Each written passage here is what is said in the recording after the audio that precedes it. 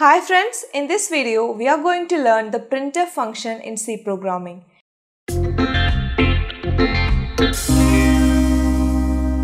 So why do we need this printf function? It's just that when the program needs to communicate with the user, like if the program wants to take some data from the user or give some data or some information to the user, in such cases we need to display data on the screen. And for that we need a function, and that is printf.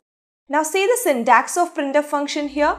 So write printf, and inside parenthesis, inside double quotes, you write whatever data you want to print. And never forget to add a semicolon at the end. And what you have inside this double quotes, it will be printed on the screen. Now this printf is a function from the header file stdio.h. So it is important that you include stdio.h header file in your program if you are going to use the printf function.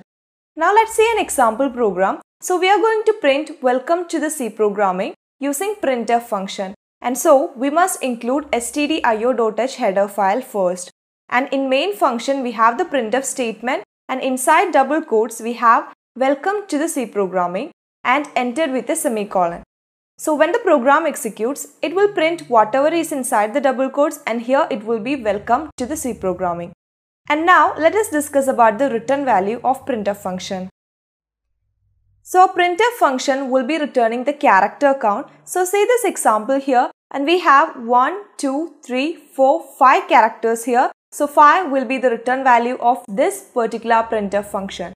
And see another example, and here we have 1, 2, 3, 4, 5, 6, 7, 8, 9, 10 and 11. 11 characters we have, and that will be the return value. And remember, white space is always considered as an individual character, so that will also be counted. So here the return value will be 11 and not 10. Hi guys, now you can get a lot of features in the official Log2Base2 website. Easy registration and login process. And once you log in, you can access a lot of amazing courses. You can watch the visual tutorials. You can see the examples, solve puzzles, and finally practice problems, all in a single page. Visit www.log2base2.com, where learning is fun and beautiful. And don't forget to let us know your thoughts on this.